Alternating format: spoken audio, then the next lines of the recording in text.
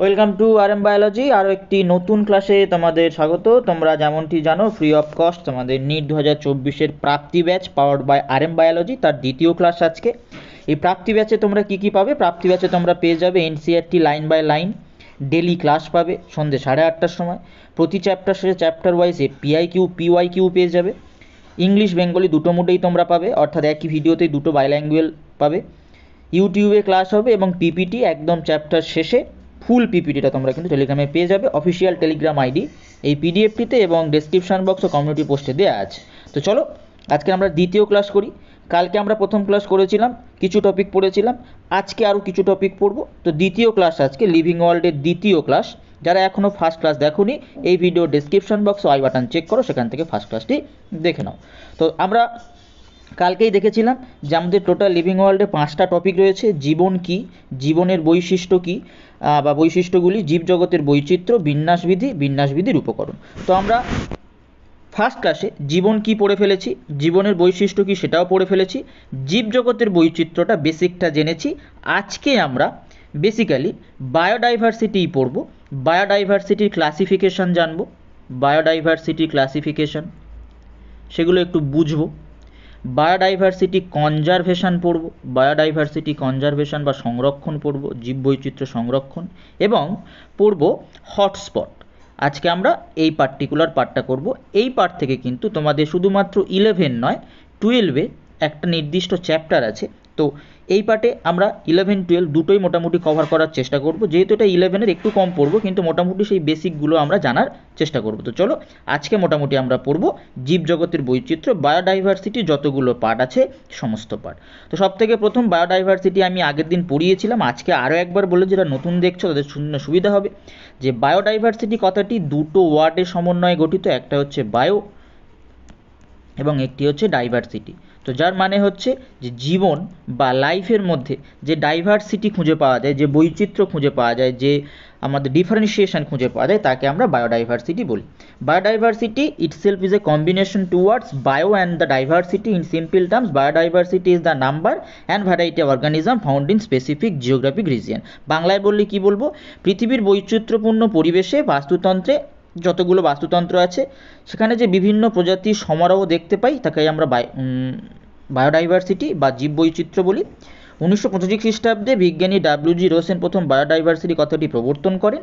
তো বায়োডাইভার্সিটির যদি শ্রেণীবিভাগ করা যায় তো সেখানে আমরা 3 ধরনের দেখতে পাবো: জিনগত বৈচিত্র্য, প্রজাতিগত বৈচিত্র্য, বাস্তুতান্ত্রিক বৈচিত্র্য। জীববৈচিত্র্যের প্রকারভেদ বা ক্লাসিফিকেশন অফ বায়োডাইভার্সিটি আমরা 3টে খুঁজে পাই, সেটা হচ্ছে জিনগত বৈচিত্র্য, প্রজাতিগত বৈচিত্র্য, বাস্তুতান্ত্রিক বৈচিত্র্য। সব থেকে প্রথমে আমরা দেখব যে স্পিসিস ডাইভার্সিটি বা প্রজাতিগত বৈচিত্র্য। স্পিসিস ডাইভার্সিটিটা কি?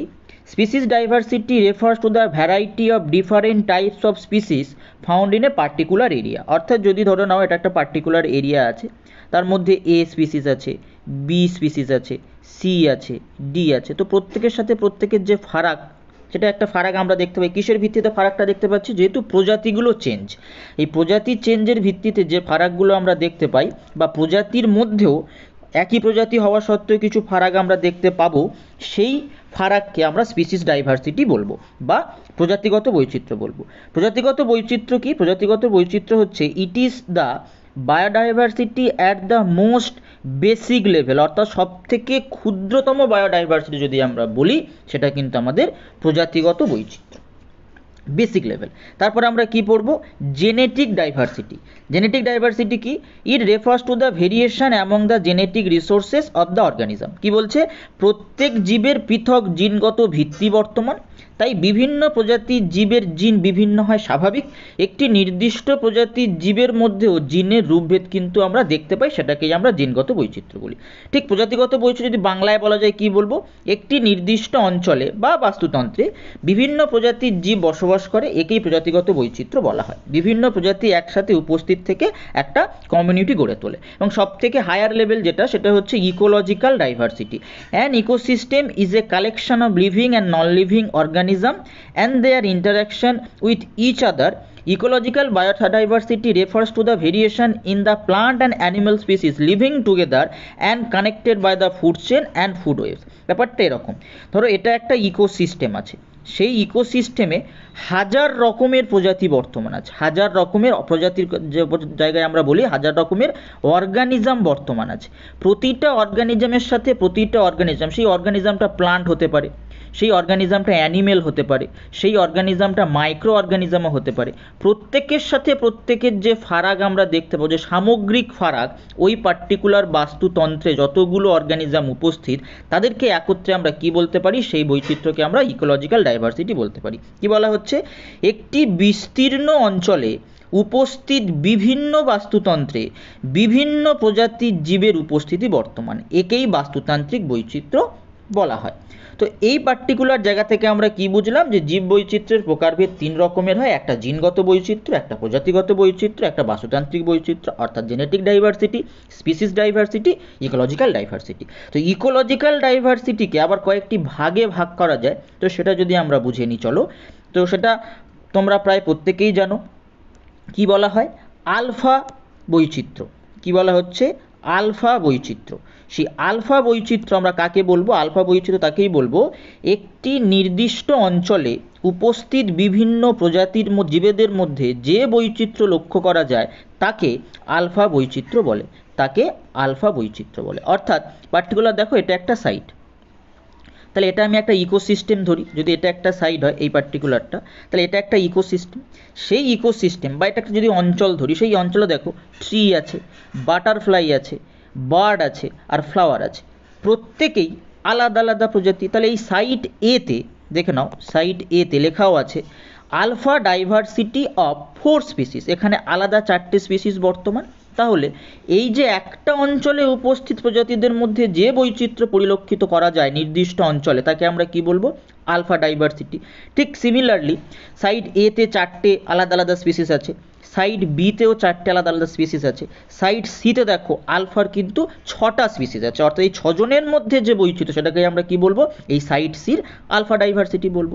সিমিলারলি যদি আমরা বিটা ডাইভার্সিটিতে যাই, একটি নির্দিষ্ট ভৌগোলিক অঞ্চলের মধ্যে থাকা দুটি ভিন্ন বাস্তুতন্ত্রে উপস্থিত ভিন্ন প্রজাতির বৈচিত্র্যকে বিটা বৈচিত্র্য বলে। অর্থাৎ দুটি নিকটবর্তী আলফা বৈচিত্র্যের জীবের প্রাচুর্যকে বিটা বৈচিত্র্য বলা হয়। তো আমরা যদি নিউমেরিক্যালিভাবে লিখি, তাহলে বিটা ইকুয়ালটা আমরা কি লিখতে পারি, বিটা ইকুয়ালটা লিখতে পারি আলফা প্লাস আলফা। যদি এই জায়গাটা আবার আমরা বুঝি জিনিসটা, বিটা বৈচিত্র্য জিনিসটা কি, দেখো বিটা বৈচিত্র্য যদি আমাদের বুঝতে হয়, তাহলে দেখো এই পার্টিকুলার যে রিজিয়ানটা দেয়া আছে, এই পার্টিকুলার রিজিয়ানটাকে একটা নির্দিষ্ট ভৌগোলিক অঞ্চল ভেবে নাও। তাহলে এইটা একটা সাইট, এই একটা অঞ্চল, এই একটা অঞ্চল, দুটো অঞ্চলের মধ্যে দেখো পার্টিকুলার এইটা এবং এটা, এরা কিন্তু আলাদা আলাদা প্রজাতি। তাহলে এই এ আর বির মধ্যে, এ আর বির মধ্যে বিটা ডাইভার্সিটি কটা স্পিসিসের হচ্ছে, এ আর বির মধ্যে বিটা ডাইভার্সিটি কিন্তু দুটো স্পিসিসের হচ্ছে। এই যে ডাইভার্সিটিটা খুঁজে পাওয়া যাচ্ছে, সেই ডাইভার্সিটিকে আমরা কি বলে দিচ্ছি, এটার মধ্যে যে ডাইভার্সিটি, সেই ডাইভার্সিটিকে আমরা কি বলছি, বিটা ডাইভার্সিটি। তাহলে দেখো আরেকবার যদি বাংলাতে পড়ো, একটি নির্দিষ্ট অঞ্চলের একটি নির্দিষ্ট ভৌগোলিক অঞ্চলের মধ্যে থাকা দুটি ভিন্ন বাস্তুতন্ত্রে উপস্থিত ভিন্ন প্রজাতির বৈচিত্র্যকে বিটা বৈচিত্র্য বলা হয়। ক্লিয়ার হয়েছে? ঠিক সিমিলারলি যদি আমরা সাইট এ আর সাইট সির সাথে রিলেশন দেখি, সাইট এ আর সাইট সি, তাহলে দেখো সাইট এ আর সাইট সির মধ্যে আমরা দুটো ফারাক দেখতে পাচ্ছি, এইটা ফারাক দেখতে পাচ্ছি, এটা ফারাক দেখতে পাচ্ছি। তাহলে এখানেও বিটা ডাইভার্সিটির সংখ্যা কত, 2। ঠিক সিমিলারলি যদি সাইড বি আর সাইড সির মধ্যে আমরা ফারাক দেখার চেষ্টা করি, তাহলে আমাদের কতগুলো ফারাক দেখা যাচ্ছে, দেখো আমাদের ফারাক দেখা যাচ্ছে, এইটার ফারাক দেখা যাচ্ছে 1 নম্বর, এটার ফারাক দেখা যাচ্ছে 2 নম্বর, এটার ফারাক দেখা যাচ্ছে 3 নম্বর, এটার ফারাক দেখা যাচ্ছে 4 নম্বর। অর্থাৎ বি আর সির মধ্যে কিন্তু 4টে স্পিসিসের ফারাক আছে। তাহলে প্রজাতি প্রাচুর্যতা বি আর সির মধ্যে বেশি, তাহলে বি আর সির মধ্যে সব থেকে বেশি আমরা বিটা বৈচিত্র্যটা উপলব্ধি করতে পারবো বা লক্ষ্য করতে পারবো।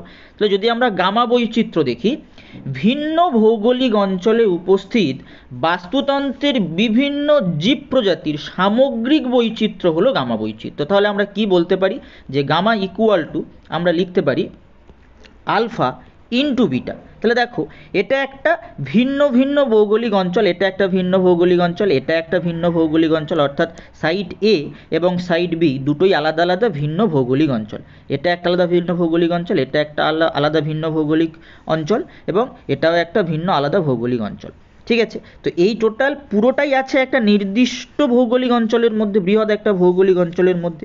তার মধ্যে যদি এটাকে আমরা বাস্তুতন্ত্র ধরি, এটাকে আমরা বাস্তুতন্ত্র ধরি, এটাকেও আমরা বাস্তুতন্ত্র ধরতে পারি, তাহলে এদের মধ্যে এই যে প্রজাতিগুলো বর্তমানে এখানে 4টে, এখানে 4টে, এখানে 6টা, এদের মধ্যে যে সামগ্রিক বৈচিত্র্য আমরা লক্ষ্য করতে পারি, সেই বৈচিত্র্যকেই আমরা কি বৈচিত্র্য বলবো? সেই বৈচিত্র্যকে কিন্তু আমরা বলে দেব যে এটি একটা গামা বৈচিত্র্য। তাহলে এখানে দেখো কতগুলো প্রজাতি আছে, এখানে মানে টোটাল যদি আমরা প্রজাতি ধরি তাহলে এখানে 4টে, একে 5টা, 6টা, 7টা, তাহলে দেখো গামা ডাইভার্সিটি 7 ইউনিক স্পিসিস। প্রতিটা প্রজাতির মধ্যে একটা নির্দিষ্ট আলাদা আলাদা কি আছে? বৈচিত্র্য আছে। তার সামগ্রিক যে রূপ, সেই সামগ্রিক রূপকেই আমরা কি বলবো? গামা বৈচিত্র্য বলবো। তারপরে আমরা কোথায় চলে যাব? তারপরে আমরা দেখব যে কনজারভেশন অফ বায়োডাইভার্সিটি, অর্থাৎ এই যে স্পিসিসগুলো বা প্রজাতিগুলো আছে এদেরকে কি করতে হবে? আমাদের সংরক্ষণ করতে হবে। তাহলে সেই সংরক্ষণের উপায় কি? তো সেই সংরক্ষণের উপায়কেই আমরা কি বলে দিই? সেই সংরক্ষণের উপায়কে আমরা বলি কনজারভেশন অফ বায়োডাইভার্সিটি বা জীববৈচিত্র্য সংরক্ষণ। কি বলা হচ্ছে? জীববৈচিত্র্যকে অবলুপ্তির হাত থেকে রক্ষা করার জন্য কিছু বিশেষ পদ্ধতিতে সংরক্ষণ করা হয়। এই পার্টিকুলার পদ্ধতিকেই কি বলা হয়? জীববৈচিত্র্য সংরক্ষণ বলা হয়। দ্য ওয়ার্ল্ড কনজারভেশন ইউনিয়ন বা WCU, world wild life fund for nature বা WWF এবং international union for conservation of nature বা IUCN ইত্যাদি সংস্থাগুলি জীববৈচিত্র্য সংরক্ষণের জন্য পরামর্শ, অর্থ প্রদান করে থাকে।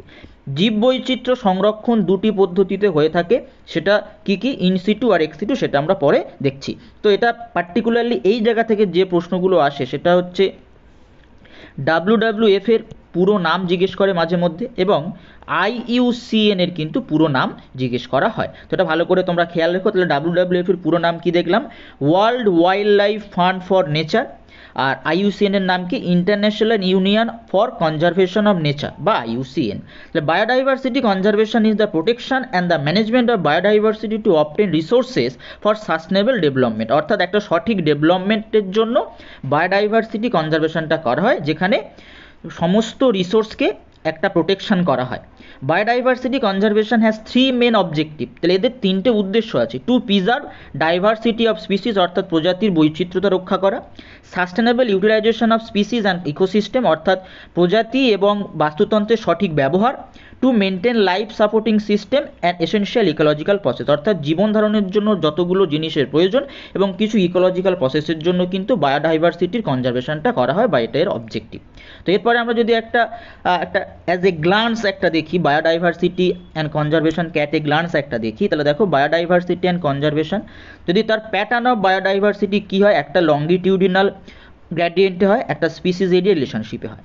আবার বায়োডাইভার্সিটিকে আমরা জেনেটিক ডাইভার্সিটি, স্পিসিস ডাইভার্সিটি আর ইকোলজিক্যাল ডাইভার্সিটিকে ভাগ করতে পারি। স্পিসিস ডাইভার্সিটিতে আমরা দেখব যে কোথাও প্রজাতির প্রাচুর্যতা কম আছে, কোথাও প্রাচুর্যতা অনেক বেশি আছে। ইকোলজিক্যালটা পুরোপুরি একটা গ্লোবাল বায়োডাইভার্সিটিকে আমরা বলছি, এবং কনজারভেশন অফ বায়োডাইভার্সিটিকে আমরা দুভাবে অ্যাপ্রোচ করতে পারি। একটা হচ্ছে এক্সিটু কনজারভেশন, একটা হচ্ছে ইনসিটু কনজারভেশন। এবং এই বায়োলজিক্যাল বা বায়োডাইভার্সিটি যে কনজারভেশন আছে, কনজারভেশন অফ বায়োডাইভার্সিটি, সেটাকে আমরা দুটোভাবে দেখতে পারি। আর্থ এবং ওয়ার্ল্ড সামিট দুটো বৈঠক হয় মাঝে মধ্যেই, এবং এই যে করা হচ্ছে কী জন্য, তার রিজন দেখো, এথিক্যাল, ব্রড আর ন্যারোলি ইউটিলাইজেশন। এবং এই যে বায়োডাইভার্সিটি যদি লস হয় বা তার কী কারণে বায়োডাইভার্সিটি লস হয়, দেখো হ্যাবিটেট লস, অর্থাৎ যে বাসস্থান সেটা যদি কমে যায়, যদি ওভার এক্সপ্লোনেশন হয়, যদি অ্যালিয়েন স্পিসিসের ইনভেশন হয়, অর্থাৎ বহিরাগত প্রজাতির যদি আবির্ভাব ঘটে, এবং যদি কো এক্সটিংশন হয়। ঠিক আছে, এটা অ্যাট এ গ্লান্স আমরা বায়োডাইভার্সিটি কনজারভেশনটা পড়লাম। তবে যদি মেথড আমরা দেখিনি, যে পার্টিকুলার জায়গাগুলো থেকে নিটে প্রতি বছরই একটা না একটা করে প্রশ্ন থাকে, সেটা হচ্ছে দুটো প্রসেস। একটাকে বলা হয় ইনসিটু সংরক্ষণ, একটাকে বলা হয় এক্সিটু সংরক্ষণ। ইনসিটু সংরক্ষণ আমরা কাকে বলবো? ইনসিটু সংরক্ষণ তাকেই বলবো যে সংরক্ষণ পদ্ধতিতে ওই পার্টিকুলার প্রজাতি বা পার্টিকুলার জীবকে তার নিজস্ব পরিবেশে সংরক্ষণ করা হয়। মানে ব্যাপারটা কি হচ্ছে? In situ conservation is biodiversity is the conservation of species within their natural habitat. In this method the natural ecosystem is maintained and protected. তার কিছু অ্যাডভান্টেজ আছে, এটা কস্ট এফেক্টিভ হয়, convenient method of conserving biodiversity, large number of living organism can be conserved একসাথে, since the organism are in the natural ecosystem they can evolve better and can easily adjust the different environmental condition. তো এইটা হচ্ছে in situ conservation. তো in situ conservation বা in situ সংরক্ষণের উদাহরণ কী কী আছে? জাতীয় উদ্যান, এগুলোই প্রশ্ন আসে, অভয়ারণ্য, সংরক্ষিত বনাঞ্চল, বায়োস্ফিয়ার রিজার্ভ, প্রোটেক্টেড অঞ্চল, গেম রিজার্ভ, এতগুলো উদাহরণ কিন্তু আছে। তার মধ্যে সবথেকে বেশি উল্লেখযোগ্য কিন্তু বায়োস্ফিয়ার রিজার্ভ। তারপরে আছে এক্সিডু সংরক্ষণ। তাহলে এক্সিডু সংরক্ষণটা কী হবে? নিজের পরিবেশের বাইরে সংরক্ষণ করতে হবে, তার কিছু অ্যাডভান্টেজ আছে। এটা লঙ্গার টাইম ব্রিডিং অ্যাক্টিভিটি দেখা যায়। তারপরে তোমাদের species breed in capability in the রিইন্ট্রোডিউস in the wild, অর্থাৎ বন্য পরিবেশে নিজেকে মানিয়ে নিতে সক্ষম হয়। তো এই কিছু অ্যাডভান্টেজ আছে। তো তার উদাহরণ কী কী আমরা দেখতে পাই? চিড়িয়াখানা, বোটানিক্যাল গার্ডেন, জিন ব্যাংক, বীজ ব্যাংক, অনুশীলন উদ্যান, ক্রায়ো সংরক্ষণ, এইগুলো কিন্তু মোটামুটি আছে। এই ক্রায়ো সংরক্ষণে আমরা লিকুইড নাইট্রোজেন ব্যবহার করি, কিন্তু এই পার্টিকুলার জায়গাটা লিকুইড নাইট্রোজেন আমরা ব্যবহার করি। খুব করে মাথায় রাখবে এই ক্রায়ো সংরক্ষণ, এই কোশ্চেনটাও আসে। তো এরপরে আমরা চলে আসি আজকের আমাদের একদম শেষের টপিক, যে বায়োডাইভার্সিটি হটস্পট। এই বায়োডাইভার্সিটি কথাটার সঙ্গে তোমরা একটু আগেই ওয়াকিবহল হলে, এখন হটস্পট কথাটার সঙ্গে তোমরা প্রত্যেকেই কিন্তু ওয়াকিবহল আছো। তোমরা প্রত্যেকেই ফোনে হটস্পট ব্যবহার করো, কনসেপ্টটা প্রায় সেম কনসেপ্ট। কারণ দেখো, হটস্পট আমরা তখনই ব্যবহার করি যদি আমরা কোনো কিছুভাবে আমাদের সেলুলার নেটওয়ার্কে ব্যবহার করতে পারছি না, বা এমন একটা কোনো জায়গায় আছি যেখানে আমাদের সেলুলার নেটওয়ার্কটা কাজ করছে না। তো হটস্পটটা কি? বাস্তুতন্ত্রের যে অঞ্চলে অধিক সংখ্যায় বিলুপ্তপ্রায় প্রজাতি উপস্থিতি, অর্থাৎ যারা এন্ডেঞ্জার্ড, বিপদগ্রস্ত হয়ে পড়েছে, সেই পার্টিকুলার এরিয়াটাকে বা সেই পার্টিকুলার প্রজাতিযুক্ত এরিয়াকে আমরা কি বলবো? বায়োলজি ক্ষেত্রে বায়োডাইভার্সিটি হটস্পট বলবো। তাহলে আমরা যেখানে গিয়ে আমাদের নেট ব্যবহার করতে পারছি না, যে কারোর হটস্পট নিচ্ছি, যার হটস্পটটা সেখানে চলছে বা যার নেটওয়ার্ক সেখানে চলছে, প্রায় সিমিলার একটা জায়গা। তো এই বায়োডাইভার্সিটি হটস্পট শব্দটি প্রথম 1988 খ্রিস্টাব্দে কে ব্যবহার করেছিল? নরমান মায়ার।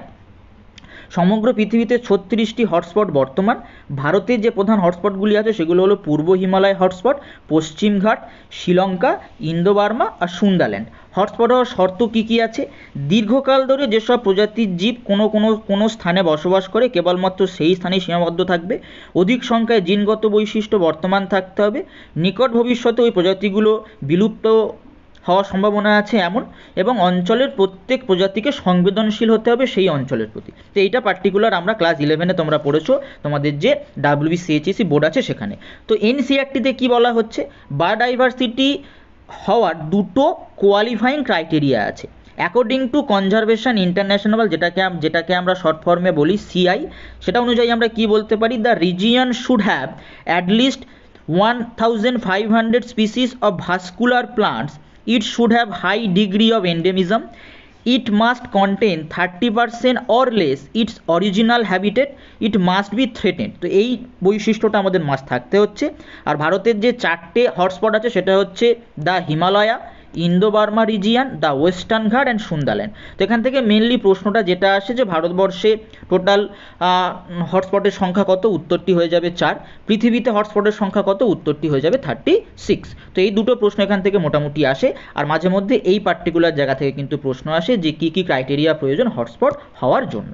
তো হটস্পট হওয়াটা এই ব্যাপার। তো এরপরে দেখো আমরা রেড ডাটা বুক এখানে একটু পড়বো, যে রেড ডাটা বুক কি? রেড ডাটা বুক একটু আগেই আমরা যেটা IUCN এর ফুল ফর্ম পড়ে এলাম, সেই IUCN সম্পাদিত একটা বই আছে, যে বইতে বিপন্ন উদ্ভিদ ও প্রাণীদের নাম থাকে, তাকে রেড ডাটা বুক বলে।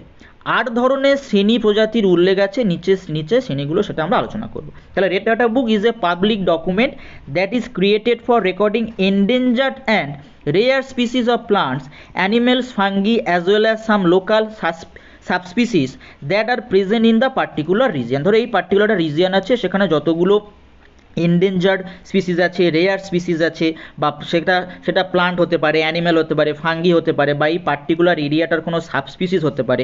এই পার্টিকুলার এরিয়া যে ডাটাগুলো দেয়া থাকে যে বইতে, IUCN সেই বইটাকে অ্যাপ্রুভ করে, সেই বইকে আমরা কি বলবো? রেড ডাটা বুক বলবো। লাল সবসময় বিপদের সিগন্যাল, তাই সেটাকে রেড ডাটা বুক বলা হচ্ছে যেহেতু একটু বিপদগ্রস্ত হয়ে আছে।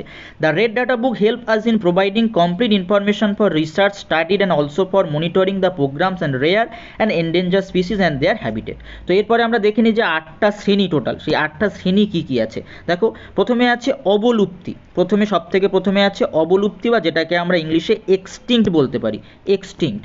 যে সমস্ত প্রজাতির অস্তিত্ব খুঁজে পাওয়া যায় না এবং সেই প্রজাতির সর্বশেষ সদস্যও আর বেঁচে নেই। তারপরে আছে বন্য পরিবেশে অবলুপ্ত বা extinguisher in the wild environment, যেসব প্রজাতিতে তার নিজস্ব প্রাকৃতিক পরিবেশে খুঁজে পাওয়া যায় না। তারপরে আছে ভীষণভাবে বিপন্ন ক্রিটিক্যালি এন্ডেঞ্জার্ড, যে সমস্ত প্রজাতিতে অত্যাধিক সংখ্যায় হ্রাস পেয়েছে এবং ভবিষ্যতের অবলুপ্ত হওয়ার সম্ভাবনা রয়েছে। যেমন দেখো উদ্ভিদ প্রজাতি যেটা দেওয়া আছে নীলগিরি থেনসিস, প্রাণী প্রজাতি দেওয়া আছে অ্যালেরুস ফালগেন্স। বিপন্ন অর্থাৎ এন্ডেঞ্জার্ড, আগামী 20 বছরের মধ্যে যেসব প্রজাতি বিলুপ্ত হওয়ার সম্ভাবনা আছে।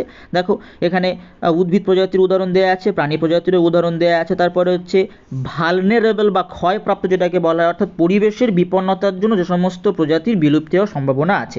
পার্টিকুলারলি এই জায়গা থেকে যে প্রশ্নগুলো আসে, দেখো এখানে যে এক্সাম্পলগুলো দেওয়া আছে এই এক্সাম্পলগুলো কিন্তু ভালো করে তোমরা করে রাখবে।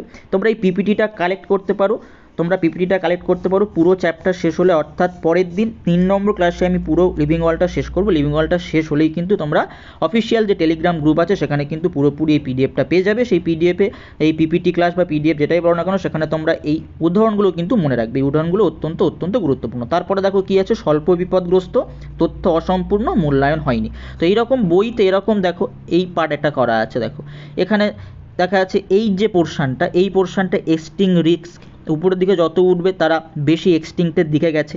এই পার্টিকুলার 8টা যে স্টেপ আছে, এই 8টা স্টেপের সেট যে লিস্টেড ওয়াইজ আছে, সেই লিস্টটাকেই আমরা বই আকারে যখন প্রকাশ করি সেটাকে আমরা রেড লিস্ট, এটা রেড লিস্ট। যখনই বই আকারে প্রকাশ হয়ে যাবে তখন তাকে আমরা কি বলে দেবো, তখন তাকে আমরা বলবো হচ্ছে রেড বুক, রেড বুক।